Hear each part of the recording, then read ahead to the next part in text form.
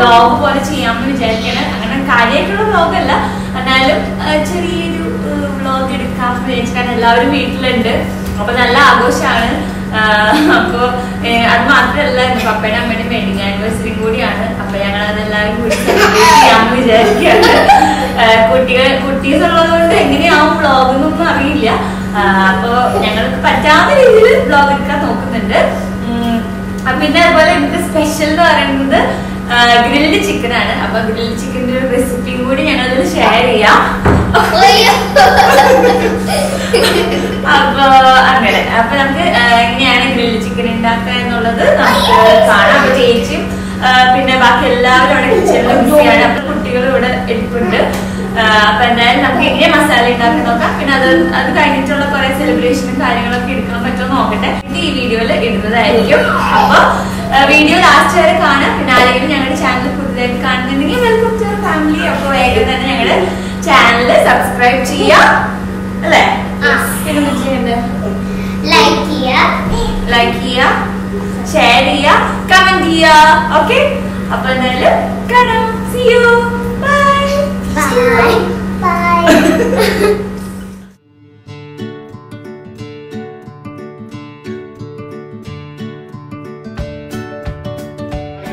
Chicken കഴുകി വൃത്തിയാക്കിയത് ഇത് എത്രയാ? 2 കിലോ. 2 കിലോ അല്ല, 2 കോഴി 4 കിലോ ഉണ്ട്. അപ്പൊ ചിക്കനിലേക്കുള്ള മസാല റെഡിയാക്കാൻ പോകണം. അതിന് വേണ്ടി വെളുത്തുള്ളി എടുത്തിട്ടുണ്ട്. വെളുത്തുള്ളി ഇച്ചിരി കൂടിയാലും കുഴപ്പമില്ല കേട്ടോ, ഇച്ചിരി അധികം എടുത്തോളൂ.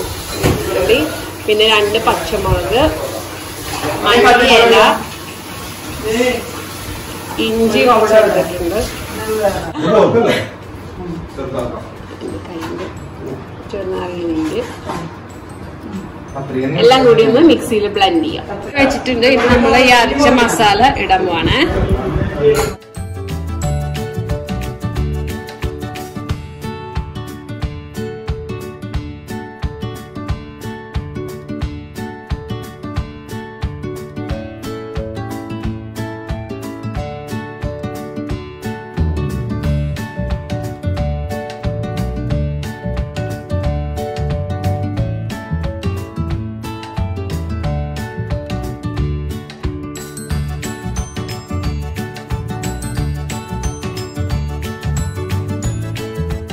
മസാലയൊക്കെ നന്നായി പെരട്ടി പിടിപ്പിച്ച് വെച്ചിട്ടുണ്ട് ചിക്കനിൽ. ഇനി നമുക്ക് മസാലപ്പൊടി ആഡ് ചെയ്ത് കൊടുക്കാം. അതിൽ മഞ്ഞൾപ്പൊടി, പിന്നെ കാശ്മീരി ചില്ലി പൗഡർ, പിന്നെ അതുപോലെ തന്നെ കുറച്ച് മല്ലിപ്പൊടിയും കൂടി. അതൊരു ടേസ്റ്റിന് വേണ്ടി മാത്രം ആഡ് ചെയ്താൽ മതി, അധികം ഒന്നും ചേർക്കണ്ട. പിന്നെ തൈരും കൂടി ആഡ് ചെയ്യണം കേട്ടോ. അത് റെക്കോർഡ് ചെയ്യാൻ മറന്നുപോയി. അപ്പോൾ അതും കൂടി ആഡ് ചെയ്ത് നന്നായിട്ട് മാരിനേറ്റ് ചെയ്ത് ഒരു 5-6 മണിക്കൂർ ഫ്രിഡ്ജിൽ വെക്കുക. അപ്പോൾ നന്നായിട്ട് സെറ്റായിട്ട് കിട്ടും.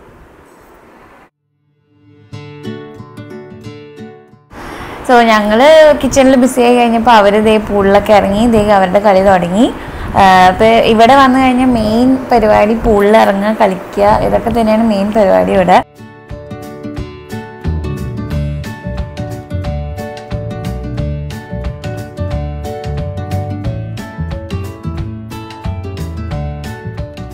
ഞാൻ നേരത്തെ പറഞ്ഞത് നമ്മുടെ പപ്പയുടെ അമ്മയുടെ വെഡിങ് ആനിവേഴ്സറി ആയിരുന്നു. അപ്പം അതിൻ്റെ ഒരു ചെറിയൊരു സെലിബ്രേഷനാണ് ഈ കാണുന്നത്. അപ്പോൾ ഞങ്ങളുടെ കുക്കിങ്ങും പിള്ളേരുടെ പൂളുകളി ഇതൊക്കെ കഴിഞ്ഞ് വന്നപ്പോഴത്തേനും വൈകുന്നേരമായി. പിന്നെ അതിൻ്റെ ഇടയിൽ ഒരു ഉറക്കമൊക്കെ കഴിഞ്ഞ് എല്ലാവരും എനിക്കൊന്ന് ഉഷാറായപ്പോഴാണ് ഞങ്ങൾ ചെറിയൊരു കേക്ക് കട്ടിങ്ങും ഒരു കുട്ടി സെലിബ്രേഷനായിരുന്നു. എല്ലാവരും കൂടി വന്ന് ആഘോഷിച്ചു.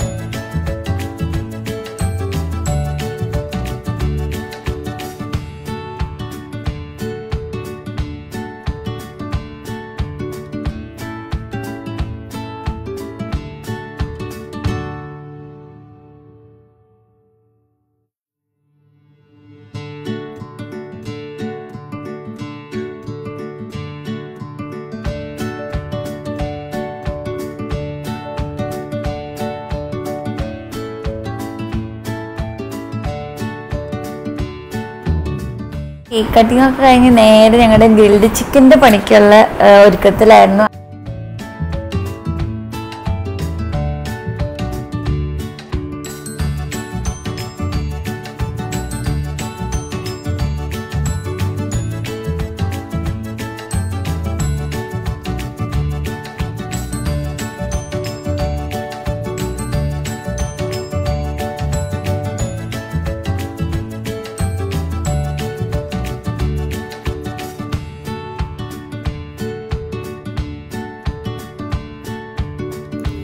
അങ്ങനെ ഒരുവിധം വീശി തീയൊക്കെ സെറ്റപ്പ് ആയിട്ടുണ്ട്.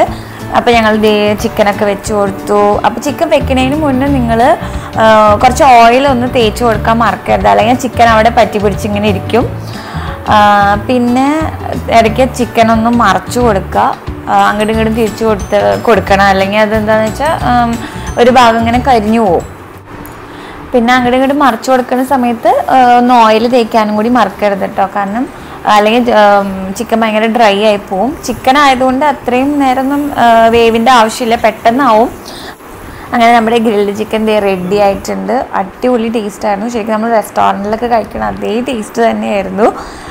പിന്നെ നമ്മൾ ഹോം മെയ്ഡ് മയോണൈസ് ഉണ്ടാക്കി. മയോണൈസിൻ്റെ ഇൻഗ്രീഡിയൻസ് വേണമെങ്കിൽ ഞാൻ ഡിസ്ക്രിപ്ഷൻ ബോക്സിൽ മെൻഷൻ ചെയ്യാം. അതുപോലെ തന്നെ ഒരു കുഞ്ഞ് സാലഡും കൂടി ഉണ്ടാക്കി ഞങ്ങൾ ഇതിൻ്റെ കൂടെ കഴിക്കാനായിട്ട്.